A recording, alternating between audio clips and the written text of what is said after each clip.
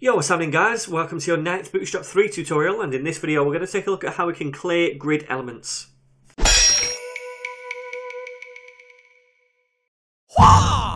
Alright then, so I've got a did simple HTML file open right here, and basically we've just got this container which is fluid, and then we've got one row, that's all there is, just one row here, and then within that row we've got 6 div elements, and each one of those div elements has a class of col xs6.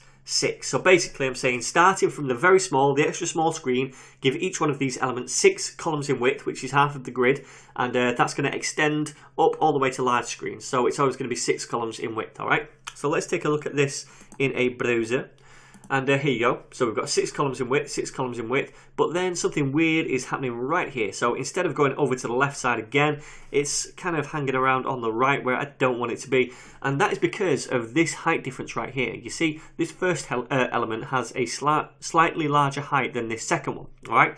So essentially all of these are being floated left, all of these elements, and when it gets to this third one right here, it's being floated left, and the furthest left it can go is here because of this little crappy bit jutting out. If I zoom in a little bit, you're going to be able to see that better. You can see here we've got a little bit that comes down. Alright, so what we essentially need to do is get this third element to say, hey look, I want to clear the floats from here and start again. Alright, and it's going to be the same with this element down here. You can see it does exactly the same thing again. Alright, so basically every odd element, so third, fifth, etc., we're going to have to clear the floats. Now we can use the Bootstrap, let me just go to normal view here. We can use the Bootstrap inbuilt classes to do this, which is a Clearfix class, so we'll just do that first of all. So basically, we want to come down here and we want to pop a Clearfix right here because this is the third element. So we'll do div class, and the class that Bootstrap gives us is just Clearfix, all lowercase like that. Okay, so it's just an empty div. So if I save that now and view this in a browser again, you can see now that this has gone way over to the right, but we're getting the same thing happening right here. Again, we've got that difference in height between the third and fourth element, so when this is being floated left, the fifth one, the furthest left it can go is right here until it hits that. Okay, so we need to clear the float again. So let's go back to the code and just copy this and put it under the fourth one, just before the fifth element, and save again. So let's view again. This time it goes to normal. Now this is fine. We can use Bootstrap's Clearfix class whenever we want to.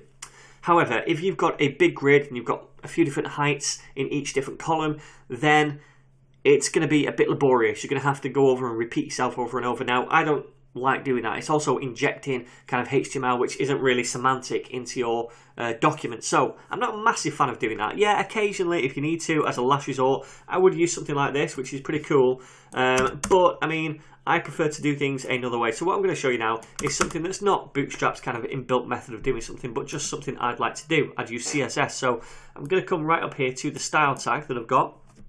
And all I'm going to do is grab each one of these thumbs like that. Okay, so I'll just say thumb.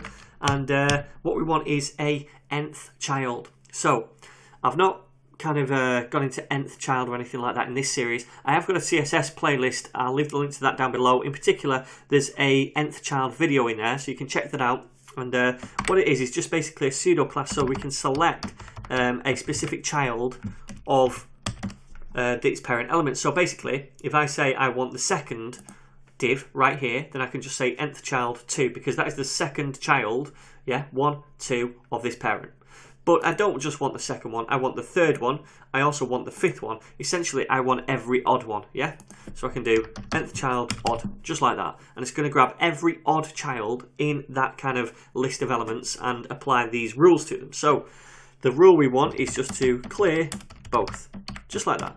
Okay, so now instead of doing all those clear fixes down here in the code, I've just got one CSS rule which is going to do it all for me. So if I open this up in a browser, I can refresh. You can see right here, it's absolutely fine now. We've got 1, 2, 3, 4, 5, 6. All right, perfect. So that is the Bootstrap Clearfix class. Yep, use it if you want to. I'm not a massive fan of injecting code when it's not necessary into the HTML, but it's there if we need it. Any questions, feel free to drop those down below. Otherwise, guys, I'll see you in the next tutorial where we're going to take a look at some of the inbuilt text styles that Bootstrap comes with. I'll see you guys then.